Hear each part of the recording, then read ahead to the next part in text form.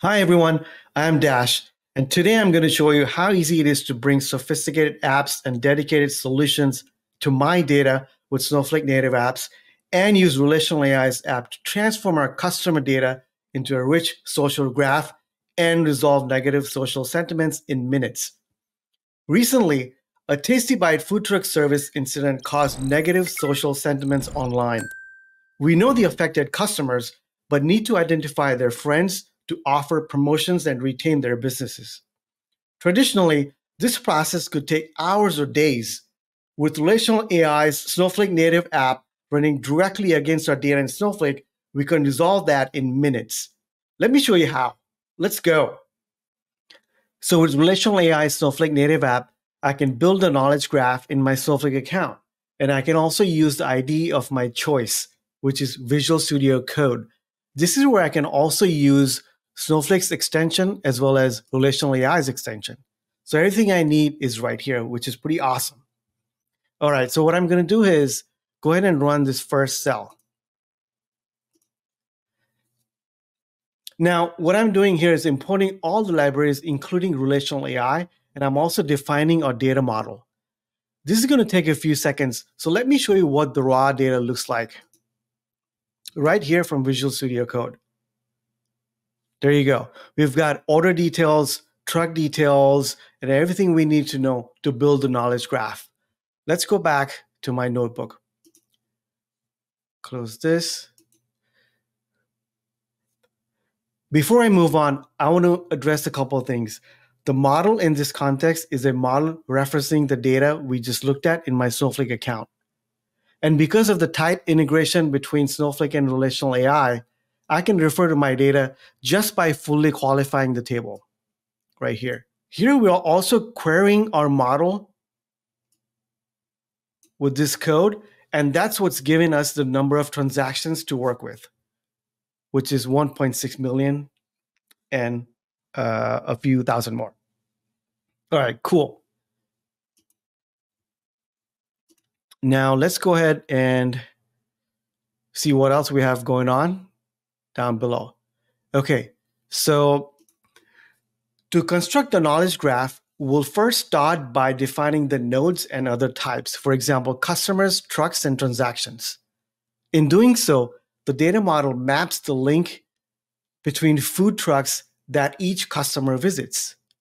Once we have that, we'll be able to apply additional business rules to identify our list of impacted circle of friends. All right, what else? We're also defining groups of customers who've placed orders at the same food truck within a 20-minute window, right here. But of course, just because I bought something right after someone doesn't actually mean that I know them or can do much to impact their future purchases. So let's talk about the next business rule we want to apply. To focus only on what could be groups of coworkers or friends, we want to strengthen our network links by focusing only on groups of customers that have purchases within the 20-minute window on multiple days, which in our case is at least 5 days at the same food truck. This would be our best signal to know that two customers are likely to grab a bite together on multiple occasions.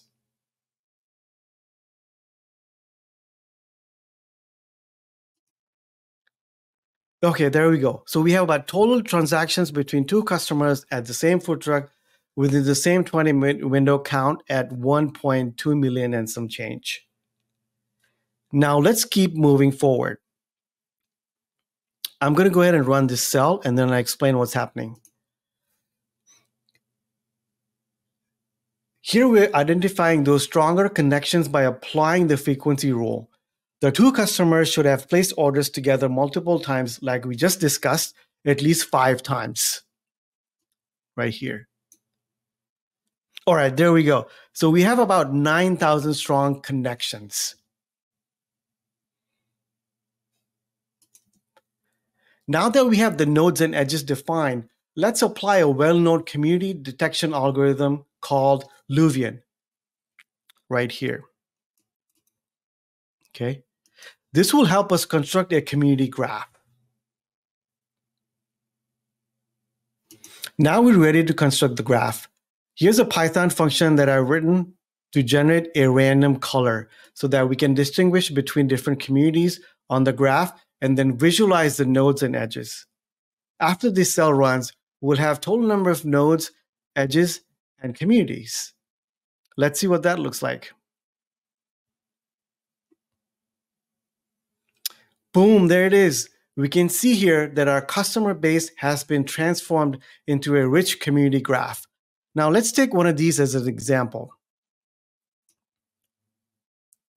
This tells you the customer ID, and the edge between these two customers tells us how many times they've ordered meals together at the same food truck within a 20-minute window. Pretty amazing, right?